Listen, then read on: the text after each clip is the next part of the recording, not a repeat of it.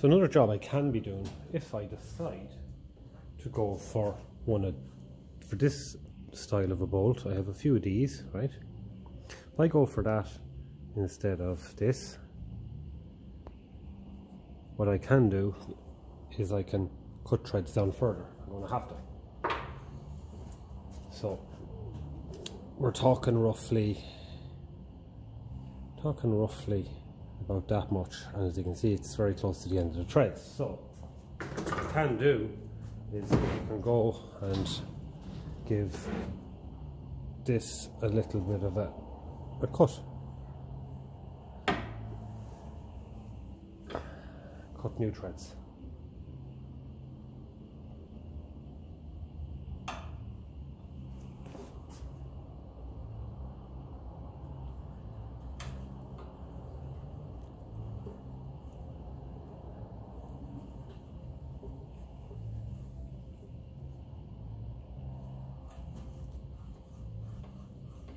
Over and back, let it cut. Actually, I think I have this on upside down, so I can just make sure it's on right.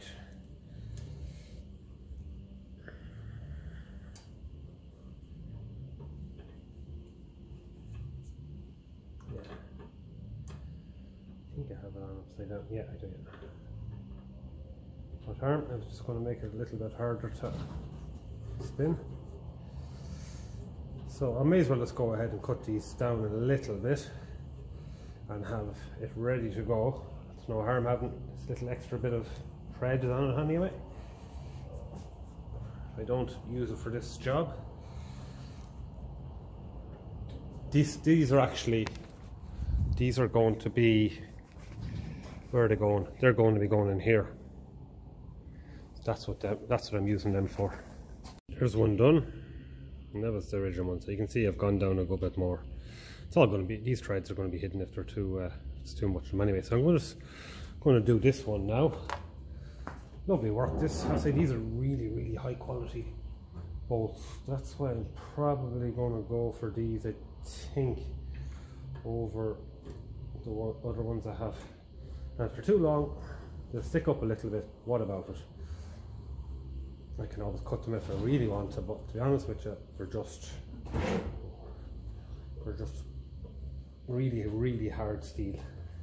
These other black ones, I don't really know if they're the same quality.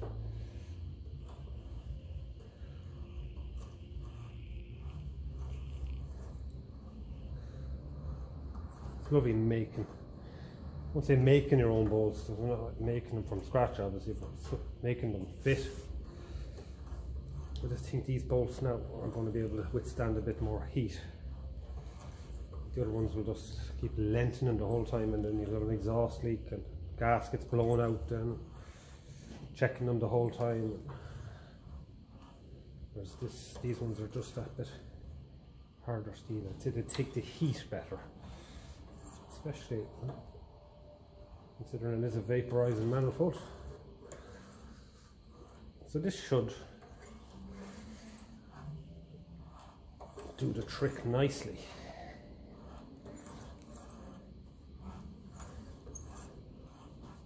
What I do with this, usually just like do a half turn, go back, half turn and back, roughly, always go back.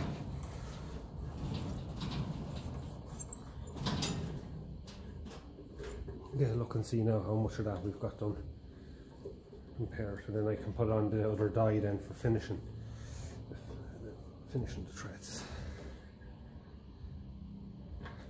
Okay.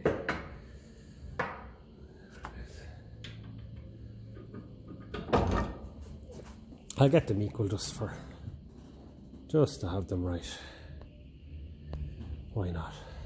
Get them roughly equal. So need to go a little bit more on this one. That's no panic at all. So I'll come back when I've that done, and I'll show you me threading them into the manifold. So I can use the old U-bend as just as a template to give me an idea of how much threads I need to cut on these bolts. Yes, I will be putting washers That's just nipping up there nicely. So it might be winning here. I'll be putting washers underneath the bolts obviously, so best to obviously not fit them for this test to make sure there's definitely enough threads to tighten up completely.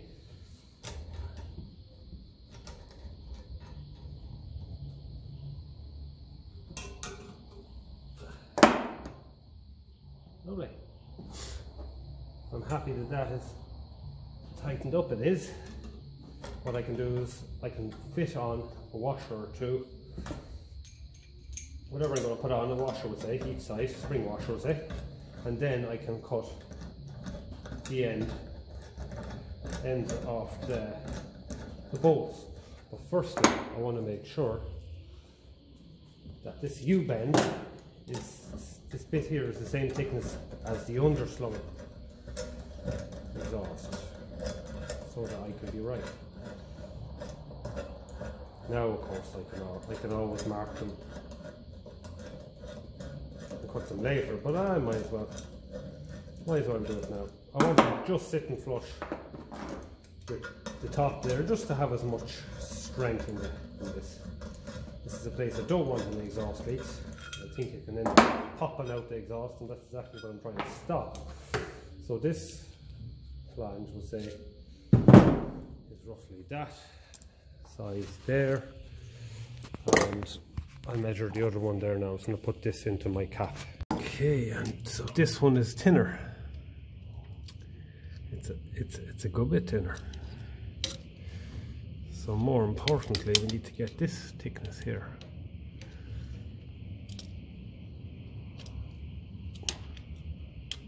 Roughly about there. Now the batteries have decided to die in my vernier caliper, so that's no big deal.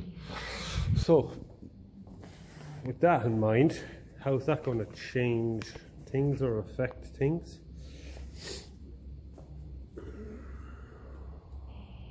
It's a good bit thinner, which means we need to make sure that our threads are going to be enough threads. After doing a bit of cleaning up on the flange on the U-bend, now I'm not going to be using this, but I will put it on at some point, just to see what it sounds like now after all the work has been done on the engine.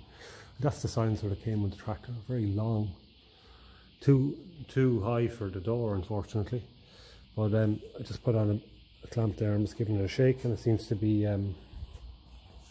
nice and snug on it. I've got two options for gaskets. I've got this copper one here, and I have this one here. Now the thing about this one is it's just a little bit too wide around here, but the holes are bang on for the bolts. Whereas this one, they're just a little bit, oh they're not too bad. I thought they were. So I'm going to go with the copper one. So this will be going obviously back on my underslung exhaust, but I will at some point definitely fit, now that I have all of this cleaned up. And remember, the reason why I changed the manifold to that one was I couldn't get this off. And as you've seen in the previous video, I actually had to, when I tried with force and heat, it actually wrung them. So at least now I'm going to be in the position, because I've drilled and threaded out the studs in the other manifold, I can now take this off, put it on anytime I want, if I do want to see what it sounds like with the vertical exhaust, and I can then easily put back on the underslung exhaust. Because with this manifold as well, I actually had to drill out the studs completely, but I put in bolts. So with the other one, I drilled and tapped, so I'll be able to use bolts and look a bit neater, look original. So that's going to be another option that I have. I'll be able to use this. This is a Burgess exhaust, or Burgess, I don't know how it's pronounced, and I'm fairly sure that that type of exhaust, make of exhaust at least, was fitted when they were original in the factory. So this one is, the baffler's probably a little bit shook in it, but still I'll be able to put it on easily now by just removing 2 bolts.